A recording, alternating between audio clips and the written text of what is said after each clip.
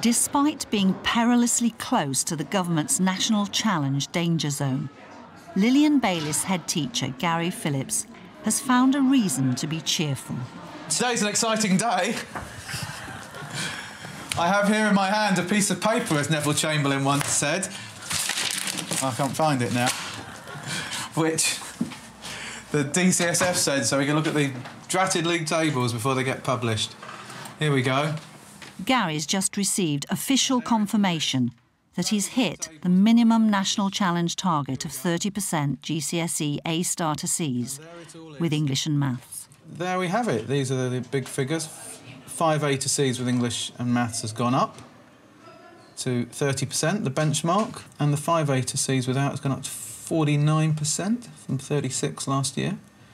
And even more beautifully, the CVA from 2 to 4 has gone up to 10-20. So they're very good. And we knew all this, and we've known it all for months because we do the analysis ourselves, but there's something deeply satisfying about seeing it being all agreed and put in the public domain in these silly tables that nobody looks at. Just for the value added, I mean, the mean is 1, isn't it, or something? It's 1,000, yeah. Yeah. It's a 10-20, I guess, because I don't know if there's an explanation, actually. User guider, percentiles, here we are, 10-20. 10-13 to 10-20. We're in the top 25% of schools nationally. Yeah, it's very good, isn't it? It could be better, could be in the top 5%. We're in the middle of the top quartile. That's not bad, 80% are below us, but it's still 20% above us. If you want to go down to the library now and see Miss Bailey, and I'm going to bring the others down, OK? All right? See you down there, David. Kadeen, you're supposed to be in the library, remember? Product design. Deputy Head Su Wardrop's organising intervention sessions for Year 11 CD borderline students. Yeah, which is... In the past, we made the mistake of looking at the cohorts which had left and saying, well, if that group had underachieved, that must be a systemic problem in our school. So you go running around for a year trying to right the wrong without actually looking in enough deal of the cohort in front of us. It's your English what I really want to focus on. So I'm taking you out of art, and you've got a new teacher who's going to be teaching you in the library in a very small group, 6 students, to get you that C or above in English. OK, yeah? I didn't want to take you out of animation because I know you're fantastic at animation. Yeah, and and that's 2 GCSEs and you're going to do well at that. But art, I think, is the one where you're not all that amazing. Is that right? Yeah. OK. 4 or 5 years ago, we were the tail which strongly wagged the dog in this school was the GCSE cohort which had left. And they're saying, well, in that group, Black Caribbean boys underachieved, so we need to redouble our efforts on those. Richard, where are you going? No, you're not. Come upstairs, I want to speak to you. Well, it actually wasn't about systemic issues within the school. No, he's not going to be happy. It was about cohort-dependent issues. And that's the trick of using data in the right way. And that was a great leap forward this year. You're able enough to get a C in English, but I don't think you're going to get it if you don't limit a little bit of what you're doing in school. So I spoke to all your teachers about the options you do, and the one that came back that you actually was DT. So what I've done is I've arranged for you to drop that, and every time you would normally have that, you'll be with a new teacher. She's in the library. She's called Miss Bailey, and she'll be basically honing your skills to ensure you get that C or above in your English. OK? All right? Yes? Yeah. Happy? Ish? Well, I would have preferred to go into DT, because really what's going on is in ICT, they're doing a film project and I'm involved in it. But that's not to do with product design, is it? That's not to do with product design. They would have come out and got me out to help with the project. OK, but the problem with that is that's going to get you no qualifications, is it? In 6-10 months' time, when you can't get into a college that you want to go to because you haven't got your English, you'll be saying, why did I do that? Why didn't I do this? But my English is going well. I mean, my recent piece of coursework that I did, I redid my media, I got a B for it. Yeah, I know that. I know that. I've looked at all your grades, but the thing for me, Richard, is that you're not always in school. So there's some absence, right, which has a knock-on effect on your English. But also, you're not, like, safe. Do you see what I mean? It's not definite that that's going to happen. And I think you would benefit greatly from some extra time to help you really be safe. The difference with A-level maths, you try something, it doesn't work, you don't give up, you try a different strategy. These top-set Year 11s took GCSE a year early and are now studying A-level maths. 27 times 2x. 54x. 54x. Anybody play darts? No. Because 54 is a treble, was it? Yeah, that's one. Not that I've ever been in a pub during an evening while I'm teaching.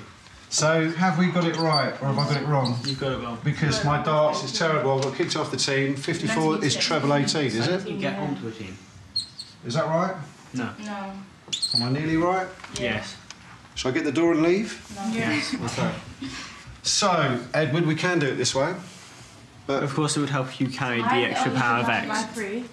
This is Miss Bailey. Miss Bailey's main role in the school is to get a lot of the Year 11s their C or above in English, OK? So she's going to be working with you till you do your GCSEs on that, on focusing on the skills that you need.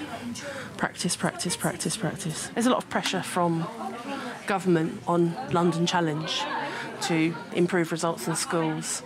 And so the London Challenge will come and see us and say, you know, what else can we do? And so we've utilised money, resources that we've been allocated by London Challenge, which are specifically targeted at students, you know, to get them a C in English and maths, because that's the big push. Some of these students have had intervention already, so they've had a couple of lessons of English, or they've had one of English and one of maths. Because we've got this extra resource, they're getting a double whammy. They're getting extra maths and they're getting extra English. And how many pupils does that involve? About 23 children. So if all those 23 children got at least a C in English and maths, what would be the impact on the school's target? Send them up considerably over the 40-odd%. this evening is a big evening for Year 11. It's the last opportunity for them to come in, meet the tutor, and then go and see the subject teachers, because in 4 months' time, they're going to be doing their GCSEs. From the mock scores that we've got in, it is realistic to say that 35 to 40% is what we can achieve as a school. Forced to fixate on C's or above in GCSE English, the head of department has to take a tough line. Basically, in the mock exam, he got an E. I totally understand that, for pushing him into a higher exam when he should have really done a presentation. But we keep thinking with Richard that he is actually capable of doing far more He than... but put him under pressure and he'll just go... I want him to be an engineer, he needs a C. Yes, he has to have it. A C will do me fine. To assure Richard a C, he's being focused on English language, but he'd prefer to keep on with literature. His mum's annoyed that he's missing out elsewhere. I've just found out he's been dropped a subject, push him up in his English, where I'm like, but he could get a C and still do the other subject and get that subject and a GCSE. Have you spoken to Miss Wardrop about it? Because I wasn't informed of anything that was going on. It was only through talking to my son that I get the information, but I didn't get a letter home to say, oh, we're dropping your son a subject, he's going to lose out on a GCSE. Did you say that to Miss Wardrop? Yeah. The school say they did inform parents.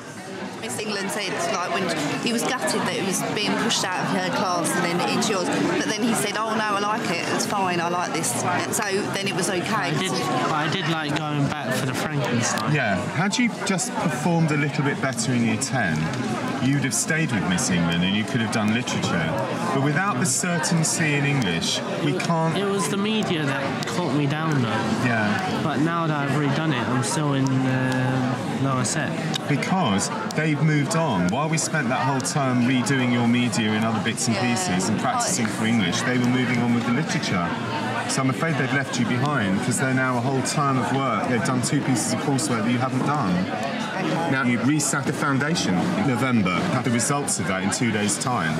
And it is a GCSE. What happened was they did the real thing last June. Yeah. Most of them got a C, a few didn't. The few that didn't resat in November, and we thought we'll have another go and see what they do. Okay. Now, if you do get a C in the November, I'm stuck with a problem about what to do with you, because my group is a CD borderline group, which is trying to get people C's or B's at the most, right? Really, it's inappropriate for you to be in my group if you've already got a C on paper. So I might then consider moving you back to Miss England, in which case you would have to do an essay, 2 essays pretty quickly. But then if we find that you don't get that C, then you're with me till June, practising. She didn't do all that well in the mock exam. She got an E, and it was quite a low E as well.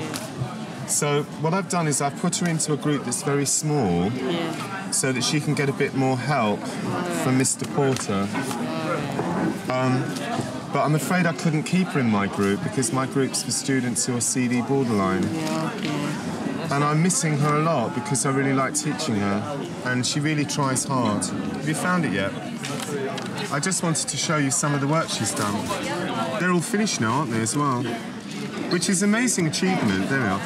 We've got some students who've not finished, and they've been here for the whole time. This is her Romeo and Juliet, which she found very hard because she hadn't been in the classes when we studied the play. But somehow she's managed to do it. She had a bit of help from me, but because I'd done it in year 10, I couldn't really give her all that much help. And this is her original writing, which is it mentions you quite a lot, actually. It's all about her life, you know, moving from Jamaica to here. And this is her of Mice and Men. She never did this book with the class, so she's had to do this all on her own.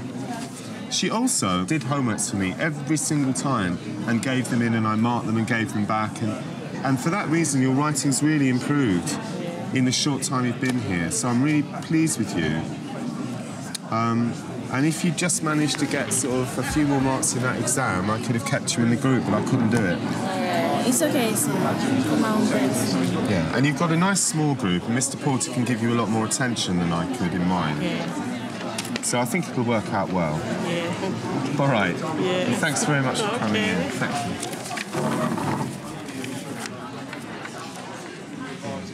It's a sort of almost sort of tragic acceptance of a situation. And she knew that I didn't want to lose her from the group, and she said, "It's all right, sir," trying to make me feel better about it, which is really nice of her. Because I do feel guilty about it now. And if I could have squeezed her in, I would have squeezed her in anyway. It's quite emotional. It is quite emotional, because you're dealing with people's lives and the future.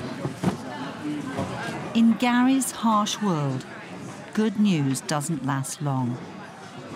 The only people who really look at CVA are inspectors. Ultimately, what people look at is not CVA, it's 2-level progress and the number who get through the standard. And the standard is 30% 5 A to C with English and Maths, which is what we achieved last year and what we have to achieve next year. If our CVA is very good in subjects and across the school, but we're below 30%, nobody will be interested. No pats on the back.